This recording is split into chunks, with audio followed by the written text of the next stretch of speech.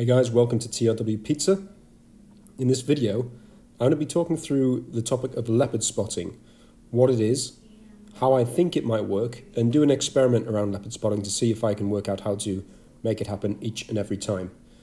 I hope you enjoy this. It's an interesting one with me, and the result at the end is quite intriguing also. Enjoy. So first and foremost, what is leopard spotting? It's basically an aesthetic effect on the crust of pizzas where there's the carbon deposits or little burnt spots on the outside, as you saw there, which essentially give this, as I say, quite aesthetic look to it. Although, personally speaking, I don't search for the leopard spotting. It's not something which I class as the hallmark of a good pizza. Yes, it can make it look nice. However, I do not class a pizza based on whether or not it has leopard spotting. And that's one of the underlying themes of this video. You might use certain techniques to try and achieve it, but do you really want it consistently? Do you need it consistently? I personally don't. However, for those who do want to understand a bit more about it, I did this experiment where essentially I am cooking 6 pizzas over the period of 2 days. The dough has been dry fermented in the fridge for 48 hours when I make the first batch of pizzas. And then the dough will have sat for the next 3 pizzas for a further 12 hours in the fridge. Now, the reason why I've done that is because I believe that the extra fermentation may well give the likelihood of leopard spotting basically increase the likelihood of leopard spotting developing.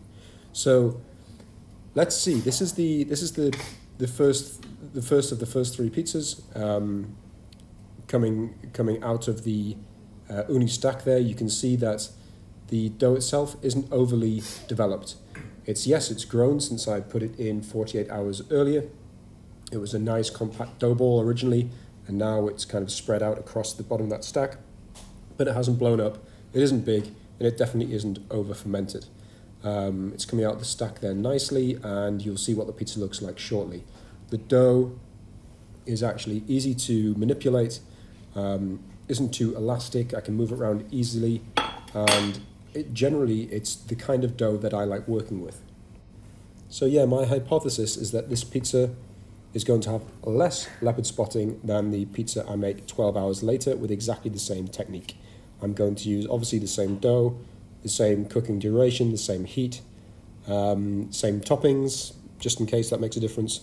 You'll notice as you watch this, the only time I apply oil to the pizza itself is just with the cruet at the point just before it goes on the peel for launching. I think I have thought in the past, and maybe some people have thought in the past, that leopard spotting is due to a brush or deployment of olive oil on the crust before it goes in the oven. I have got no indication that's the case, because I'm getting leopard spotting even if I don't put any olive oil on the crust of the pizza. So I discount that as a cause of leopard spotting. I think it's more to do with the dough itself, but as I say, I don't know for a fact, and I'm going to explore this further. I really enjoy working with this dough, which is 48 hours in the fridge. It's also been out the fridge now for about an hour and a half, but yeah, it just works well. It just essentially, you can see it can be hung off the back of my knuckles there, and doesn't risk giving any holes or any very thin patches, which might end up being a problem when it comes to putting the toppings on or launching it. It's pretty robust, but it also makes a cracking pizza. And this is where, I guess for me, it's the sweet spot. I think, just 24-hour direct dough still makes great pizzas, but I think it benefits from that extra time in the fridge. This is the sweet spot for me, and you're about to see why as it goes in the oven. On comes my sauce. Sauce always the same. I always tell you that, for months now, I've only ever used the Muti cherry tomatoes with sea salt in it from Campisi. Hand blend it, and then it is ready to go. No herbs, no garlic, no cooking. Goes straight in. There's some freshly grated Parmesan oregano. as the foundation of the topping. I bought a block of dried mozzarella, which I've cut up into about centimetre cubed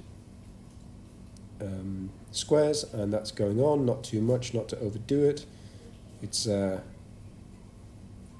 ideally this is what I'd use every time, rather than the kind of pre-grated packaged stuff. But sometimes that packaged stuff is all you can find, and there's no actual big drama if that's the case, and you use that because it still actually tastes good. It just has that anticoagulant on it, which stops it clumping together and basically introduces more, let's say, more things into the cheese that's unnecessary, essentially, you know, making it a little bit more processed. And that's what I try and avoid if at all possible. And then I've got some pre-cut and drained buffalo mozzarella there, went on top. It's DOP stuff, really good. And then these huge basil leaves. These aren't the ones from my balcony that I've grown myself. These are ones which I got from the shop, and they're very big, and I don't know, I tend to think not quite as tasty. With most things in life when it comes to cooking, I think the smaller ones have more taste. Anyway, this is the pizza that resulted from that. You can actually see quite a lot of leopard spotting. Those carbonated bubbles are coming out, and actually this is honestly one of the most highly leopard spotted pizzas I've had in a while. I added some prosciutto straight on top of this and some rocket, and then this lovely balsamic glaze which has a little bit of truffle in it, just because I like that to go on top. And then here's the second pizza from that batch, which again has a lot of leopard spotting on it. Hey guys, so here we are. This is the second day of this test around creating leopard spotting. Now, yesterday you'll have seen these dough balls that came out of exactly the same batch, exactly the same recipe. Nothing has changed whatsoever, apart from this is 12 hours later. So yesterday's were 48-hour cold ferment, and now these went in overnight. Again, I did bring them out for an hour yesterday out of the fridge, but these are cold ferment again overnight. You can see significantly more bubbling. They've got bigger. They're starting to blow up a bit. Now, my hypothesis is that these are going to create even more leopard spotting. So we went from 24-hour direct dough to 48-hour to then an extra 12 hours later. And I think incrementally each time we've got more leopard spotting. So let's try this to start off with. This isn't coming out of my Ooni Stack because I used the Ooni Stack for the ones which I cooked yesterday. That bubble was so big, it came up and touched the actual cling film. This is not the ideal receptacle for pizza dough. It's not perfectly round, which will cause me some problems with getting the pizza itself perfectly round, but I think I can work with it. I have done in the past. Let's see if I can prove it on camera. Ease it off from the sides. I do try and bunch it into itself to get it more round while it's still in there. But yeah, just remember the principle of this is that I'm doing nothing different compared to yesterday's pizzas to today's pizzas. Just the dough has been in the fridge an extra 12 hours. Let's just spread that landing pad out a little bit. I'm starting using my Tipo 00 flour for the landing all the time now, rather than the semolina flour, because I just find the semolina flour has got a propensity to burn in the uni a little bit more. I can hear that coming off nicely.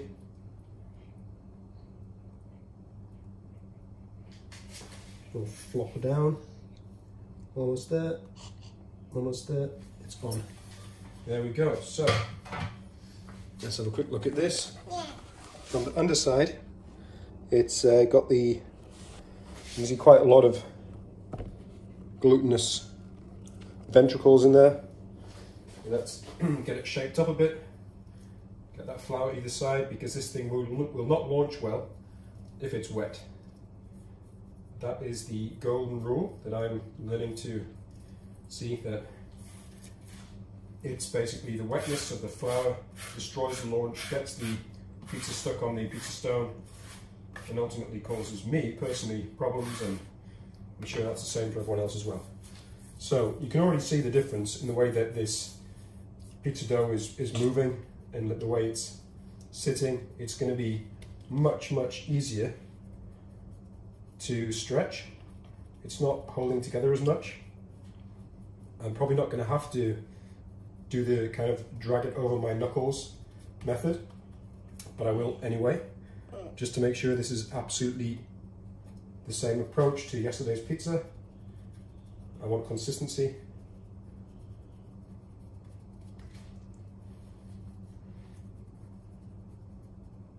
I can feel that there's more air sitting in the center of that pizza. So here we go, over knuckles, just very briefly. I don't want to risk getting any holes in there. Now, one thing I do find, which might be against tradition and kind of classic pizzaolo advice, is that when you have a dough that's pretty stretchy like this, because it's been on the longer ferment, that's when you're going to have more problems bringing it over to the actual peel like this. So what I do is I move it to the peel where there's more risk of it, when there's less risk of it stretching because the toppings aren't on there. Then it comes across. Then I put the toppings up. Actually, I'm going to have to take that off again because, rookie error, I didn't put any flour on the peel itself, which is important. It really is important. Over it comes again. Now, if I'd moved that across when all the toppings were on, it would have stretched like that, but also caused me a problem that the toppings would have got stretched on the top. You'd have cheese bunching up here, you'd have your basil everywhere, and I don't like having to rearrange that on the peel personally.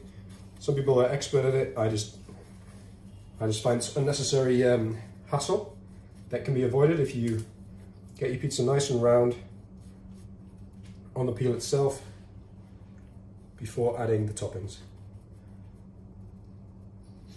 Now you know my other golden rule.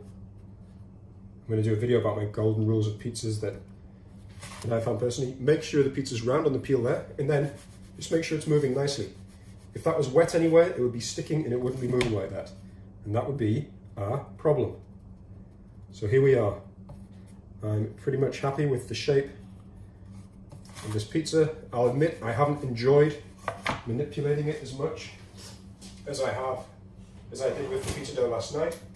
I prefer having yesterday's pizza dough, that kind of slightly, let's say, less elastic dough that hasn't been cold proof quite so long. Anyway, on goes the sauce, same sauce from yesterday, just been in the fridge overnight. On goes the Parmigiano. On goes the dry mozzarella, which was in a block, which I cut up this morning. Again, exactly the same I used yesterday.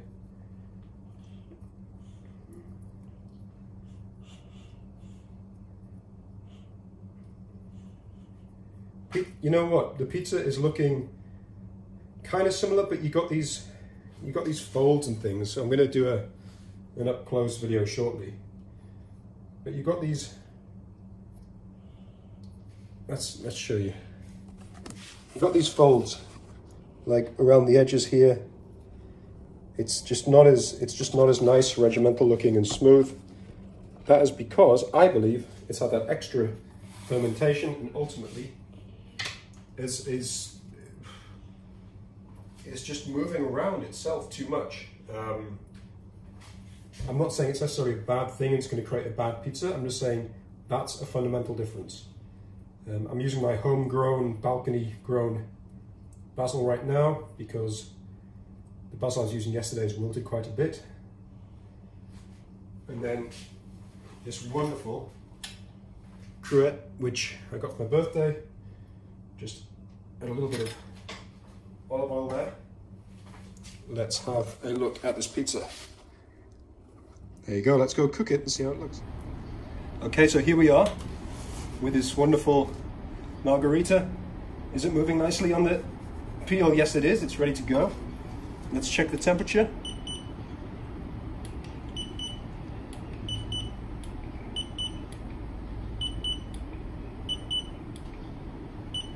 We're talking about 430-ish in the center of the oven here, which is roughly where I want it to be. Need to be careful that I'm not going to burn it, so the flame's been on high for about 20 minutes, 25 minutes, so I don't want to land the pizza back here. I want to land the pizza roughly here, although it's never going to be perfect. If I do feel it's burning, I'll bring it forward to the right a bit. So let's get it in there. Let's hope that this lands smooth. I'm just going to give it a slight tweak on the shape. It wasn't perfectly round. Okay, so here we go. Wish me luck. And it goes. Happy with that. It went a little bit further back than I wanted it to, but let's see. My general approach is it can sit there for 30 seconds and then I'll move it around.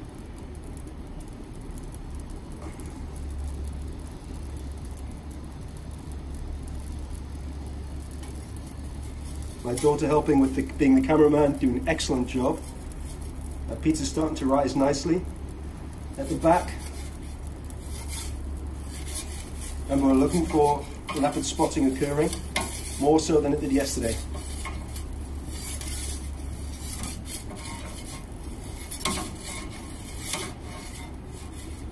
I do get the feeling that that stone's quite hot, so I am being careful.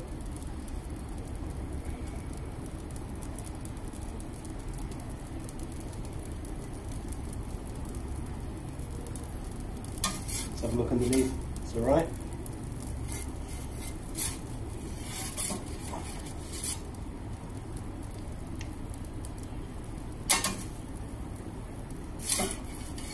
It's looking a little bit anemic on this side, so I'm going to present it to the flame.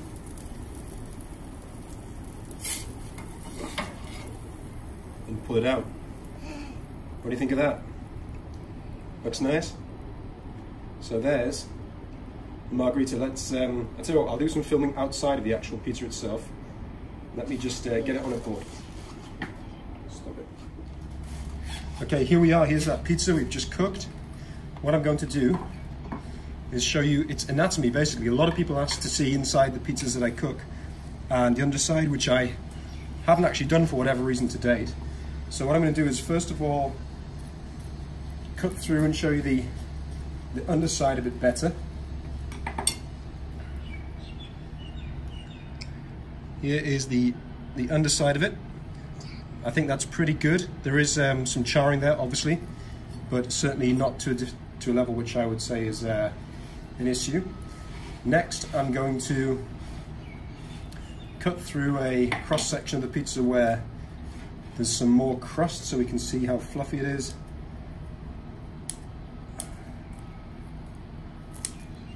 Because obviously if you skim through that with the pizza cutter itself, it compresses the crust and you can't really see that fluffiness so much. So I've been through that section. Let me do the rest with the cutter. Wow, it's still very hot. So here we go. Lots of lovely air pockets in there. I think you'll agree. I'm going to take a couple of photographs. So there we are. There is that cross section plus the underside. Now, one of the main reasons of this video and experiment was to discuss leopard spotting. How do you get more leopard spotting? My hypothesis was that I'd get more leopard spotting with this pizza than yesterday. The honest answer is, I haven't. I'll do a quick comparison now. I'll flash up some of the pictures from yesterday's pizzas, and no, there isn't more leopard spotting. Yes, we have some. This is probably the most leopard spotted area of the pizza, but that isn't as much as yesterday. So, okay, hypothesis buried, I think. I'm going to make 2 more and see if it's consistent, but yeah, I don't think that's the answer, to be honest with you. Okay, so here's pizza 2. Same approach as last one. I think it's getting stuck a bit in the middle here. Let's see if it launches well or not. You see, that was where it was stuck.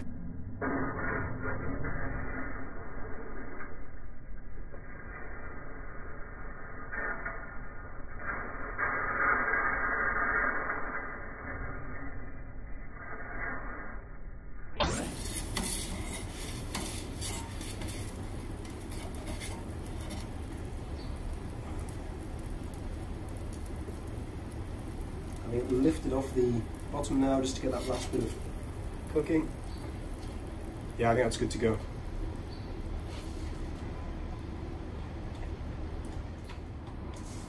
So here's pizza number 3, margherita with the same approach. This one's moving nicer again. You'll notice it's not sticking like the other one was, so it will go straight in.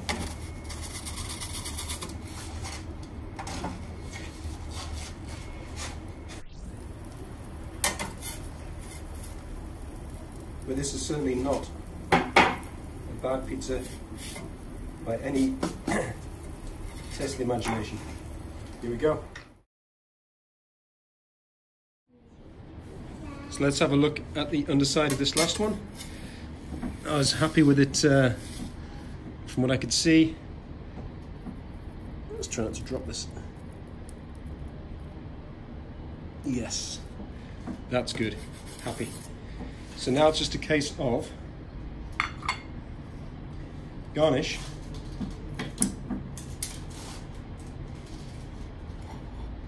and serve. Garnish, of course, with the greatest herb out there. Fresh basil on top of cooked basil. Always do it in a way that looks good. Trust me, it makes a huge difference.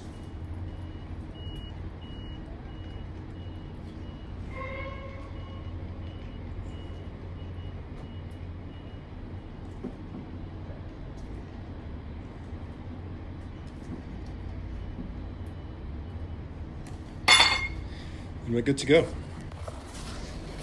What do you think? I'm happy. So, yeah, in culmination of this video, I think it's fair to say that there was absolutely no correlation, in fact, an opposite correlation between the longer ferment and extra leopard spotting.